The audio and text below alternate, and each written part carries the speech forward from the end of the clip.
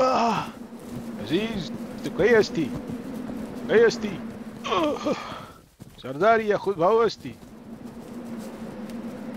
रास्त बगू के थोड़ा तरह से शान ना ख्वाहत بود घर जाके बकूए बरसालम कई हस्ती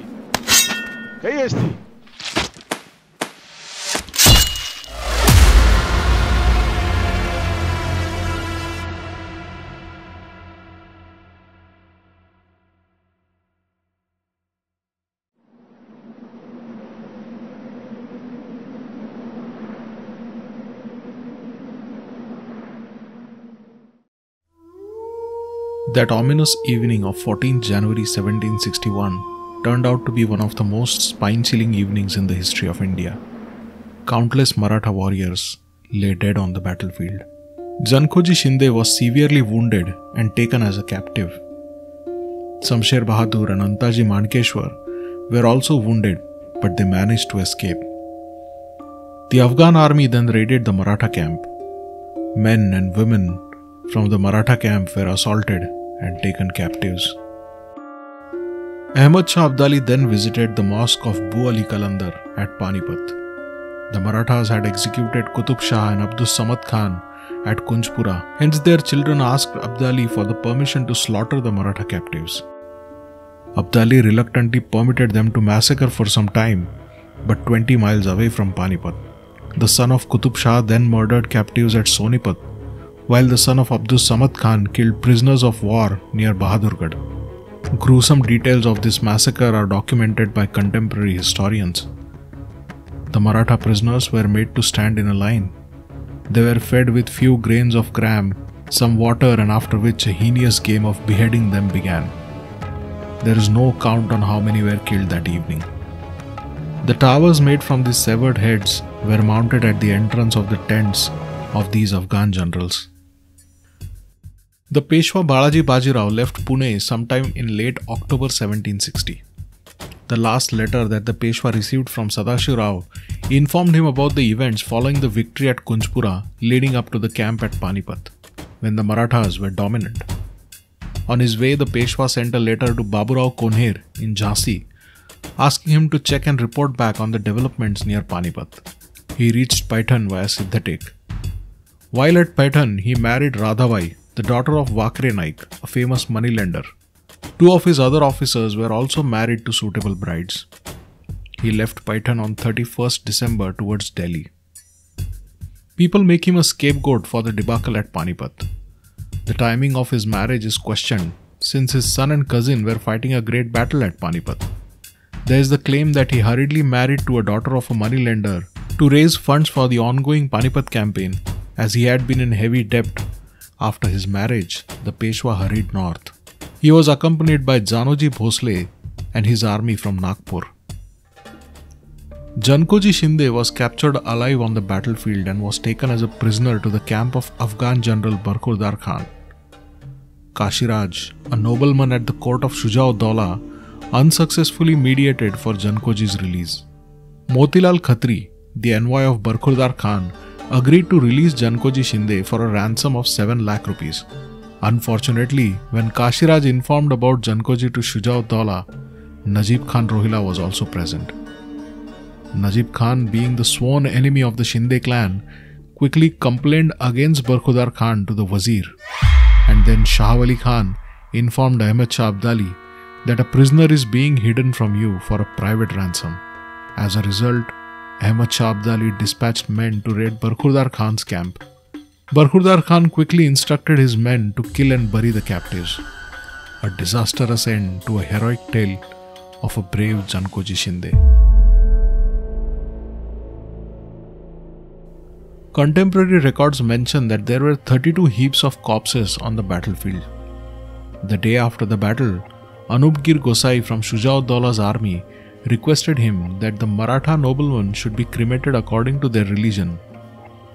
Shujao-ud-Daula urged the same to Abdali, who then, on accepting some payoff, permitted Shujao-ud-Daula to cremate them as he wished. While cremating these corpses, a body was found. There lay 7 pearls under his body. It had no head, no hairs on his right leg, and a cut on his waist and back. The corpse was identified by the scars on the body to be of Sadashivrao. These scars were left by the attacks Sadashivrao had suffered at the hands of Haider Khan Gardi in Pune. Eventually, his head was also found, which was hidden by another Afghan soldier.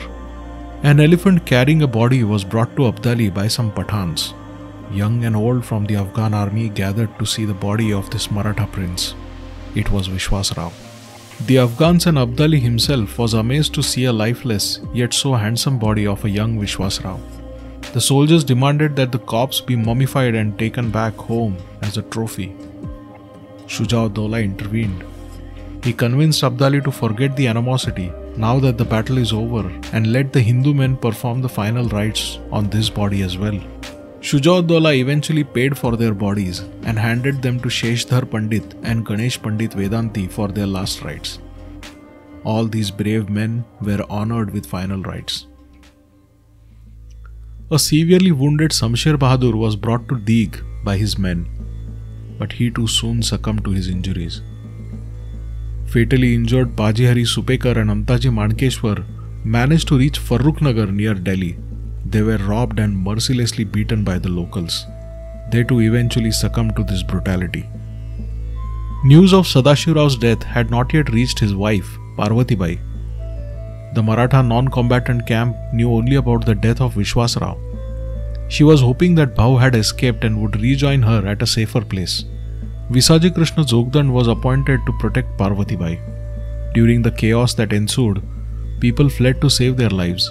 So did Visaji. One Janoji Bhintade then carried Parvati Bai on his back for a while. Then one Piraji Raut helped her carry on his horse towards Delhi. A few miles before they would reach Delhi, they met Mallarrao Holkar. He was helping the people who had fled Panipat. Then Mallarrao Holkar, Nana Purandare and Mahipadrao Chitnis all moved south with the rescued people. The survivors who fled Panipat were robbed and looted not only by the Afghan soldiers but also local thugs. When Nana Fadnavis escaped, Bapuji Phadke advised him to ditch his clothes and his horse as the thugs could kill him for it. Nana complied and began travelling on foot. He was chased a few times but he managed to escape. His mother Rakhma Bai though was lost in the chaos of the battle. No news of her was ever heard again. After travelling a great distance, he reached in the vicinity of Deeg. Here he met his wife, who was rescued by one Viroji Baraukar. Perhaps this experience is what made him the man he became, playing a critical role later in the Maratha resurrection. Mallarrao Holkar's travelling party reached Bhind on the 11th day after the battle. Nana Fadnavis joined them here, and then travelling together, they all reached Gwalior. Surajmal Jat, the king of Bharatpur, helped the survivors who fled for their lives. He gave them food 5 rupees each and some clothes. His wife Rani Kishori, also known as Hasiya, personally looked after the well-being of some of these survivors. Ahmad Shah Abdali arrived in Delhi on 29th of January 1761. His soldiers were unhappy due to the long duration away from home. They repeatedly complained about it to Abdali. While in Delhi, a quarrel broke out between the Afghan soldiers and the soldiers of Shuja-ud-Dawla.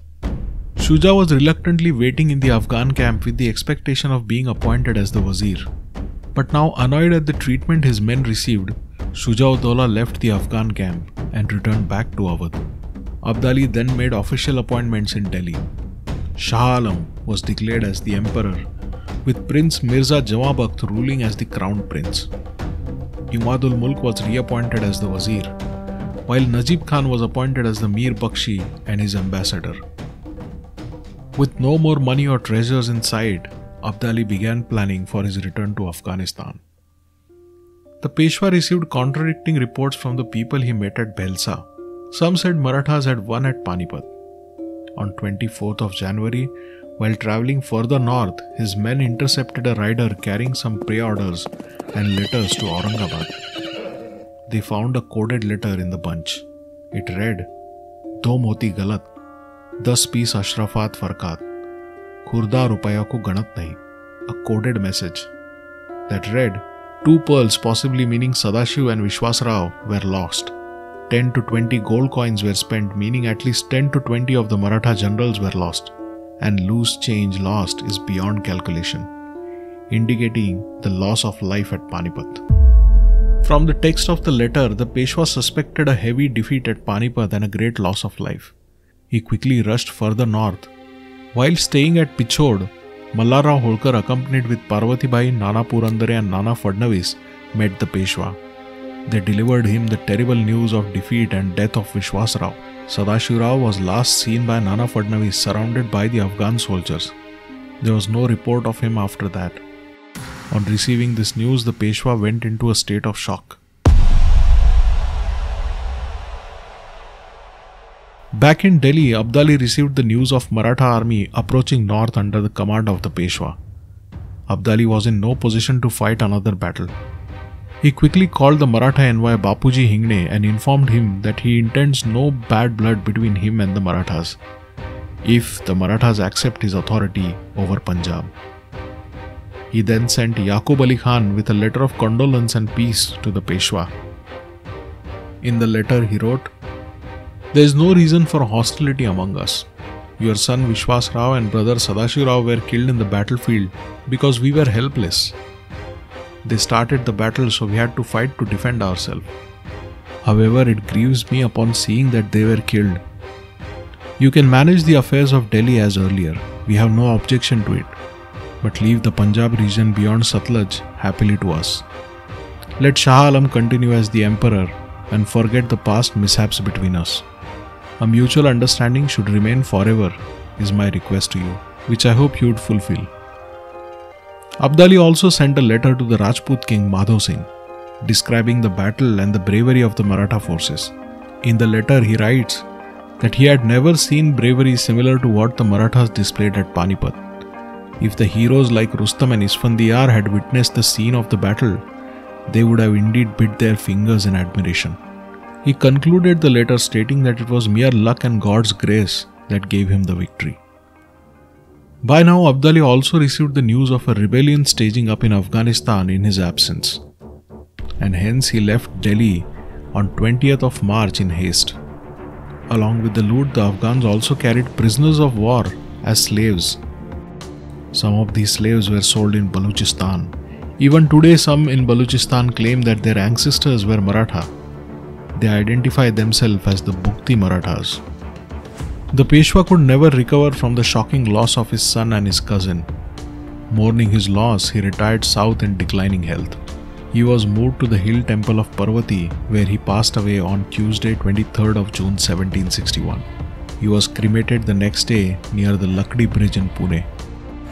The account of Panipat usually ends with the death of the Peshwa, but it is important to summarize the events that transpired with the defeat at Panipat. The Marathas lost the province of Punjab after their defeat at Panipat.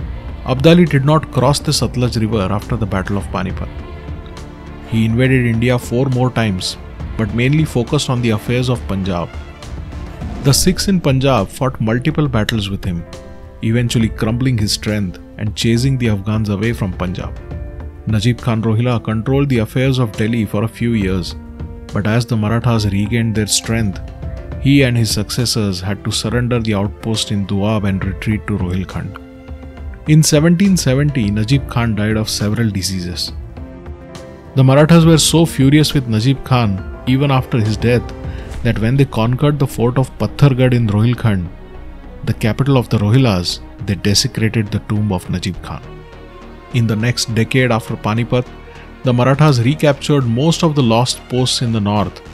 Ramchandra Ganesh Kanade and Visaji Krishna Biniwale led a victorious campaign in the north which re-established the Maratha supremacy. Mahatji Shinde, or Mahatji Sindhia as the world knows him today, had lost one of his leg on the battlefield of Panipat, but with acute military acumen and learning lessons from the defeat at Panipat, he strengthened the foundation of the Maratha Empire in northern India. Such was the supremacy that Emperor Shah Alam named the Peshwa and Mahatji Sindhia as his regents, and also permitted the Maratha saffron flag to be hoisted at the fort of Delhi, where it waved until 1803. The importance of the Third Battle of Panipat lies in the fact that when the time came, Indians stood up to fight the invaders. No nation can ever afford to neglect its history. A better understanding of the past always serves as the guide for the future. See you another time with another story. Until then, thank you and do subscribe to Historiography.